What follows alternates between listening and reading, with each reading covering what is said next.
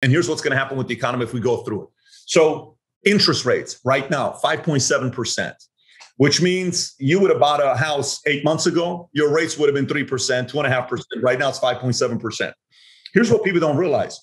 If you go back from today, let's just say go all the way back to 1970. Do you know from 2008 and prior, like 1970 to 2008, do you know the interest rates have never been at 5.7%? It's always above 5.7%. Let me say this one more time. From 08 and prior to 70, rates have always been 6.5, 7.5, 8.5, 9.5. In 81, under Carter, it was at 18.5%. Okay, but that was pretty bad. Now, let's go worst case scenario. Let's go best case scenario, and you decide where you want to manage your level of risk tolerance.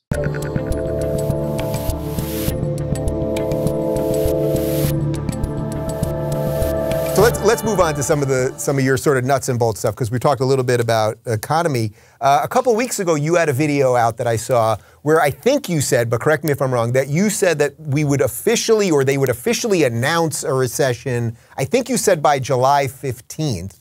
It seems to me they've already kind of admitted it. Yellen has sort of, you probably saw the video where she said, well, we're probably in one, but we're hopeful. And then they all kind of admit it. Well, I guess, A, do you think we are, I think technically we are in a recession, but do you think they will admit it? And how do you feel about July 15th, middle of the month? I mean, are we there? I think July 1st was the first day of recession. I think the numbers on GDP's got to come out July 28th, and we'll find out if it's 2 quarters of the economy declining. And then it'll become official. What some economists will say that. Now, CNN, I don't know if you saw the article last week by CNN saying, some experts are saying we're in recession.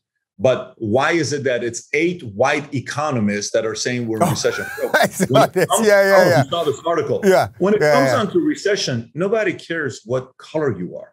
And they said these economists are not diverse enough.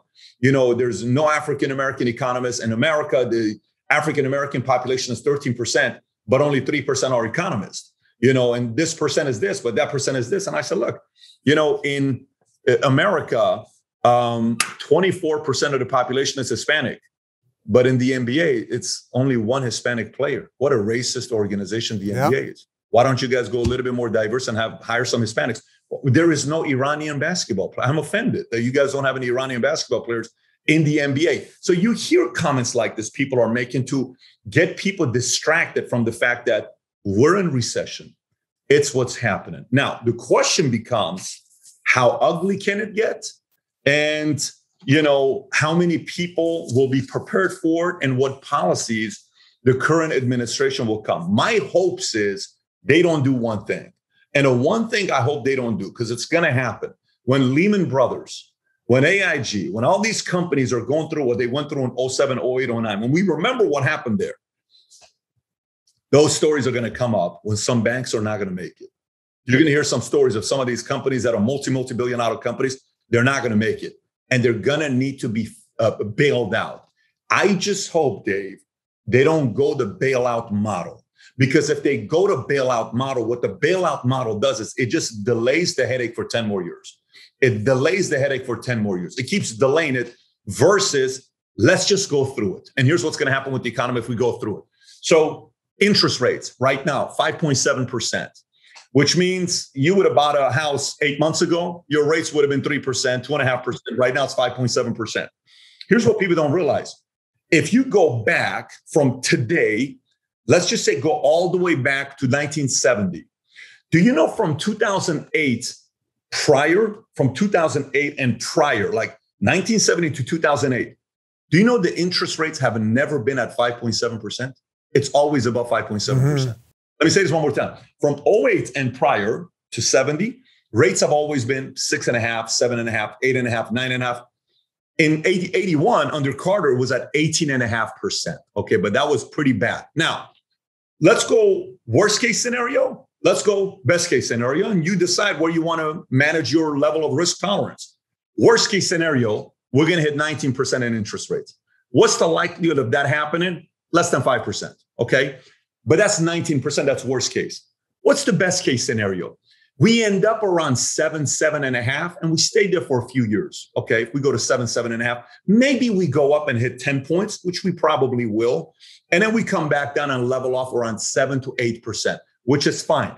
If we stay at 7 to 8% for a decade, give or take a decade, and we're kind of like, well, I got a good rate. What rate did you get? 7.1%. Fine.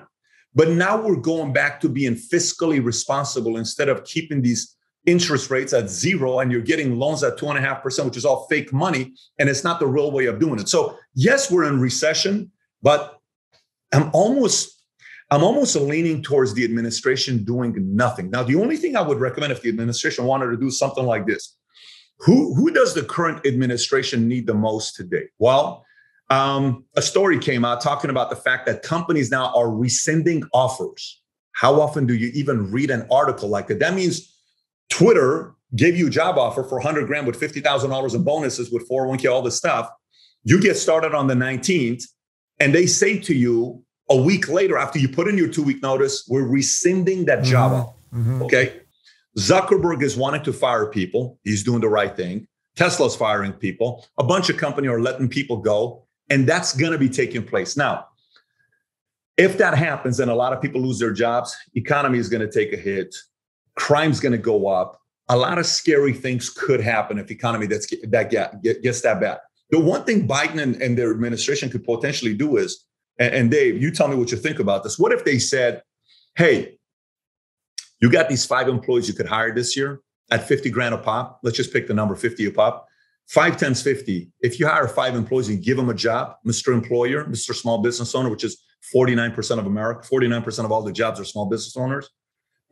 If you give those 5 people $50,000 a year jobs, we'll give you a tax credit on half of it, which means what? It means I hire 5 people overnight. That's what I would do. Yep. So now small business owners are like, listen, John, come on, $50K, $25,000 tax credit. Come on. So that way, the employer wins, the employee wins, and the administration wins. Those are the types of things that the administration can do. Not the PPP loan, not free money, not a UBI. No, let's kind of work. Put it on me, put it on the employee, put it on the government. Let's work together the next 2-3 years because it's going to get ugly. So I can hear loudly through the pipes of the internet, all of the people watching this going, Patrick, you just made sense there. But the problem is that the Democrats are in charge and that there is basically a controlled demolition of our economy. One of the things that I talk about on the show a lot is I try not to judge people's motives, but it seems almost impossible for me to believe that this is not intentional, that the inflation stuff is not intentional, the printing of money is not intentional.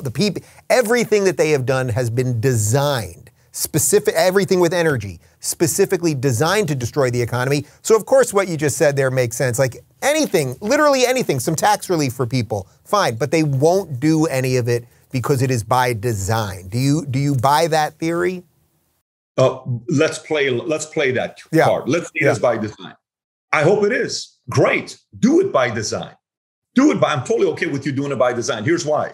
Because they think majority of the American people are dummies, and they're not. Let's not expect that everybody's brilliant. No, we're naive if we think that. Let's say 40% of people are not going to pay attention to anything and they're going to fall for that. You're right. It's the rich man's fault. Let's tax the billionaires. It's not going to solve anything, right? But if that's their card, it'll backfire. Why? Let's unpack that. So go with defund the police. What a great marketing campaign. And the Republicans were so worried. Look at these. I can't believe they're saying this. Let them say it. Because their own people are going to turn against them. Mm-hmm. 6 months later, the hell are you talking about defund the police? Democrats are saying it to Democrats. I voted for you. I don't want you to defund the police. Well, we never said it. It was really the Republicans. No, you said it. You said this. This is not a good idea. Yeah. So watch this.